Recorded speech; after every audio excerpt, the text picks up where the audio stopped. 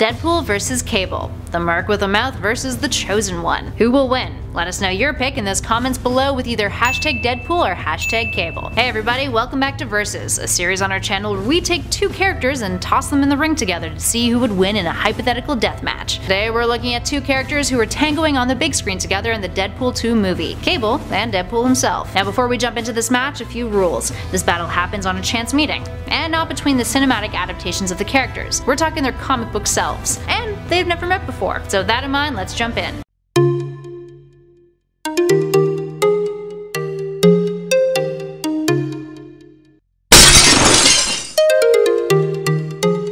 Let's start off by looking at their origins. Deadpool's up first. Wade Winston Wilson was created by Rob Liefeld in 1991, first appearing in the New Mutants issue 98. He was initially a supervillain, but over time has evolved into more of an anti-hero. Having a tendency to never stop talking, cracking jokes, and breaking the fourth wall, the character got the nickname Merc with a mouth, and has a history of being a comedic character. His origin has changed over the years, with the initial one being that he joined the Weapon X program after being kicked out of the US Army Special Forces. These days, the more familiar origin story perpetuated by the Deadpool films is that the character was an assassin who was taken in by the program, tormented and scarred horribly, but gained a powerful regenerative healing ability out of it. Unfortunately, it left him badly scarred, which he himself has proclaimed in the comics makes him look like Ryan Reynolds crossed with a Shar-Pei. He's also Canadian. He grew up in Clare, Saskatchewan. Moving on to Cable. Cable is the biological son of X-Men member Cyclops, aka Scott Summers, and Madeline Pryor, a clone of Jean Grey's. He comes from a possible future timeline, a timeline he had been transported to when he was an infant. There he would become a warrior and then return to the present. The character first appeared as a newborn infant in Uncanny X-Men 201 in 1986 via writer Chris Claremont, while his adult identity would appear in 1990 in the New Mutants 87, crafted by Louise Simonson and Rob Liefeld. Named Nathan, the character was initially not meant to be the adult version of Nathan Summers, but was made that way due to editorial concerns. His creation overall was due to a need to shake things up and give the New Mutants a new leader. Alright, let's move on to abilities. Let's look at Cable's first. He has telepathy, telekinesis, technopathy, is an expert marksman and hand-to-hand combatant, and has cybernetic enhancements. Born with telepathy and telekinetic abilities, these powers have varied over the years in terms of their extent, once having increased to the magnitude of Nate Gray, who is genetically identical to him. He's taken on the Silver Surfer in the past, while simultaneously levitating the floating city of Providence. That's no easy feat. In Cable Volume 2 in 2009, he stated that those abilities have diminished and faded away, but at times he has demonstrated some use of it when it comes to holding back the techno-organic virus in his body, and when hiding people from Stripe's mental view. In Deadpool and Cable Split Second in 2015, he didn't have any of those powers, but managed to retain his precognition, but then gets his powers back again after Deadpool repairs his timeline. So what else does he have up that cybernetic sleeve? Well, let's discuss his strength. He's fought Wolverine to a stalemate back in the 1990s New Mutants issue number 93. He's defeated Captain America, Red Hulk, and Iron Man, all while enduring severe pain due to his techno-organic infection. His left eye enhances his eyesight and lets him see into the infrared spectrum, and his cybernetic enhancements allow him to hack into computers and other pieces of technology and travel through time. So what about the Merc with a mouth? Well, Deadpool has an extended longevity via an impressive regenerative healing factor. He's a skilled marksman, swordsman, and hand-to-hand combatant. He has a magic satchel and devices that grant him teleportation and holographic disguise. His healing ability has been strong enough to allow him to survive from complete incineration and decapitation more than once, and even has had his head regrow after it was pulverized by the Hulk in Deadpool Kills the Marvel Universe. He is invulnerable to psychic and telepathic powers, although sometimes this ability has been inconsistent with various writers. Alright, on to the fight. This is a battle that we've seen pan out multiple times in the comics. Cable's got some immense strength, and Deadpool, while being pretty strong, doesn't quite compete.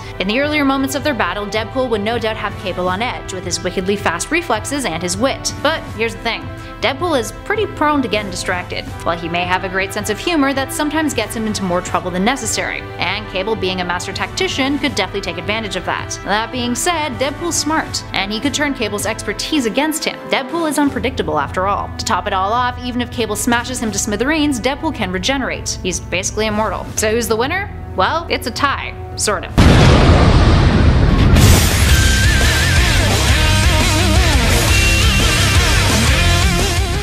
Why is that? Because these two would get into a bit of a cycle. Cable would win the fight, Deadpool would slowly regenerate, they would fight again, and again, and again. until their bromance blossoms and they team up and join sides. This has happened before. Cable's defeated Deadpool and it wasn't the end of him. But if we're talking about who would win in a one-off battle, it's likely Cable. He would KO Wade pretty easily. Dude's an expert when it comes to combat, whereas Wade sometimes loses his focus. Alright, there we have it, friends. Do you agree with our pick? Or do you think that Deadpool flat out just deserves to win? Let us know in those comments below. If you dug this video, please show some love by hitting those like and subscribe buttons. Don't forget to take a look at our channel too, and check out some of our More Versus videos and regular lists. We've got a ton of other great videos in the playlist that's currently flashing on your screen too, so definitely check it out. In the meantime, thanks for watching everybody. I'll catch you all in the next one.